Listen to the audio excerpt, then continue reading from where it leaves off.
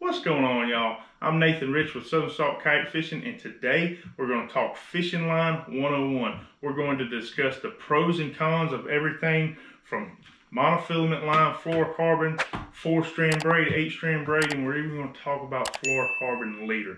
Okay, so everything you need to know about fishing line is going to be in this video. And without further ado, we're going to go ahead and dive into it. All right, y'all. So the first line that we have is monofilament line. The biggest pro to using monofilament line is its price point. I mean, monofilament line is, you can get it anywhere from $2 to 150 yards of it.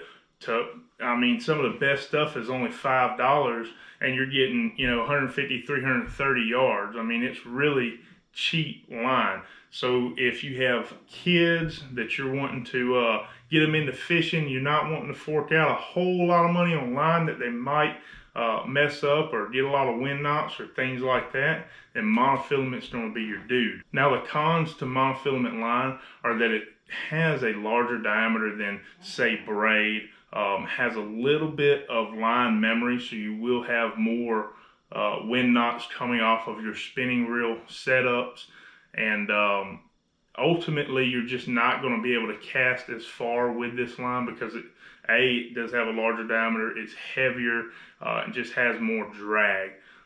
But it is good for, like I said, getting kids out there and getting them fishing or live bait applications. Monofilament line is going to work for you. Moving on to fluorocarbon line. Now, only just a little bit more expensive than monofilament, fluorocarbon still comes in cheaper than braid. All right, and the benefit to fluorocarbon line, 100% fluorocarbon, is that it's virtually invisible in the water. So you're getting a line where if you're fishing super clear applications like South Florida or something like that, where it's crystal clear, it's invisible in the water, less detectable by fish. Now, with that being said, fluorocarbon, the cons to it is if you're throwing this on a spinning reel, you are going to have problems. I mean, this stuff has insane line memory. If you're throwing it on a bait caster, you're going to be able to get away with it. You're not going to have problems. But if you put it on a spinning reel, when you go to cast out, I'm talking about that line is going to spring everywhere. So, horrible line memory. If you're fishing spinning reels, I would stay away from spinning or spooling your reel up with fluorocarbon leader. With that being said, it also still has that larger diameter, more drag, and overall you're going to get less casting distances out of fluorocarbon leader.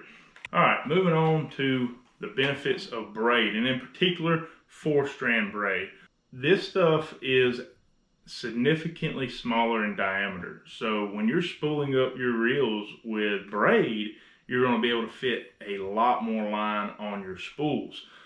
With that being said, it's lighter, has less drag, which in the end is going to result in significantly further casts. So if you're throwing artificial lures and you need to cover water, braid is going to be your dude. With that being said, it does have a little bit of its downfalls. All right, this is more expensive than fluorocarbon monofilament, coming in at roughly $15 to $20 for 150 yards. Okay, so a little bit more expensive, but you're not going to have the wind knots. You're not going to have the larger diameters. You're going to be able to cast this stuff much further. You're going to get smoother casts, and you don't have stretch. So when you're talking about hook sets, it's direct.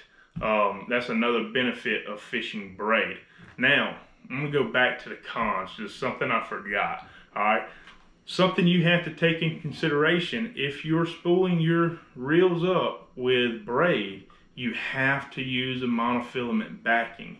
If you don't know what that is, YouTube it, Google it. You have to make sure you back your reels with monofilament before you begin spooling it with braid. If you don't do that, your braid is going to free spin within your spool, and if you catch it or hook a large fish, it is going to rip every bit of your line off the spool, and there's going to be nothing that you can do about it. So you have to make sure you put backing on your reels. That's a major, I won't even consider it a downfall, or a con. It's just something you need to consider when getting into fishing and using braid. Moving along to my favorite. This is stuff that I use on all of my reels. More expensive, we're talking about 8-strand braid. This stuff is roughly $20 to $30 for 150 yards of 20-pound line. So it's more expensive, but it's even smaller in diameter.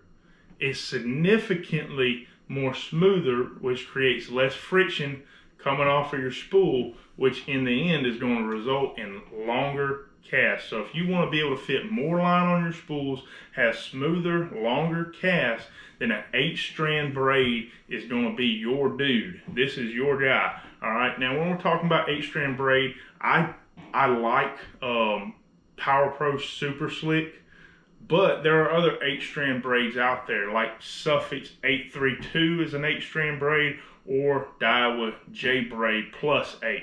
And with that being said, I'm going to put all that in the description. So if you want to check out any of this stuff here, it'll be down in the description.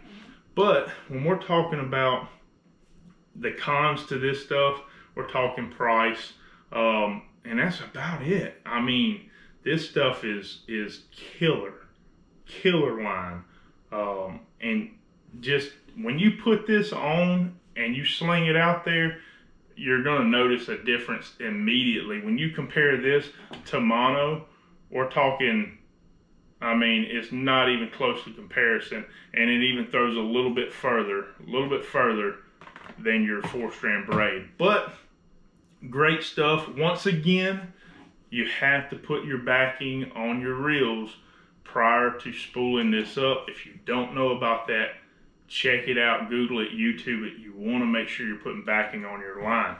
All right, moving on along, we have fluorocarbon leader. All right, fluorocarbon leader needs to be put on the end of braid and possibly mono, but more so when you're using braid. Really, you want to connect your fluorocarbon leader to your braid. You don't want to be throwing artificials or live bait out there straight braid. It's more visible in the water. That's a con to this stuff. It's more visible in the water. And by connecting a long 3 to 4 foot leader onto your braid, you're just going to be able to get that section of line out there away from your main line on your lure that's less detectable in the water. But even more so than that, when we're fishing inshore, we're fishing around a lot of docks, a lot of barnacles, oysters. Fish themselves have teeth, they have sharp scales, they have gill plates, right? All of these things, when rubbing up against your line, create abrasion. And braid under a load is going to cut super easily. So with that being said, when you put that fluorocarbon leader on there, you're getting more abrasion resistance. And if you come in contact with any oysters or barnacles or fish with teeth, you'll be more likely to be able to land that fish because you use fluorocarbon leader, and you got a little bit more abrasion resistance on that line. All right, so now that we talked about our line, let's talk about line sizes. So for anything inshore, I would say the most common line size would be 15 to 20 pound test. All right, so if you got one setup that you're dedicating for inshore line, I would say it either needs to be 15 pound test or 20 pound test. With that being said, if you have a dedicated trout rod, I'd move on down to that 10 to 12 range on your test line.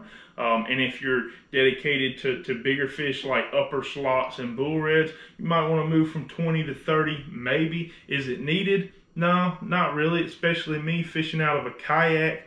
Fish aren't going to gain that much line on me, and they can't apply that much pressure without moving my kayak. So, 20 pound test is fine, but definitely if you're trout fishing, stick to that 10 to 12. For all around anything, you're going to be 15 to 20 pound test, and then, bull reds, 20 to 30 pounds will suit you fine. With that being said, you're using your fluorocarbon leader. A very, very easy knot that you can tie this onto your main line is going to be a uni to uni knot. I'll go ahead and post that right here. All right.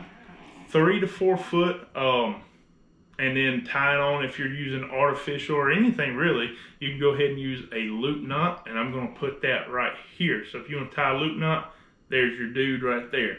All right, it's going to show you how to tie a loop knot.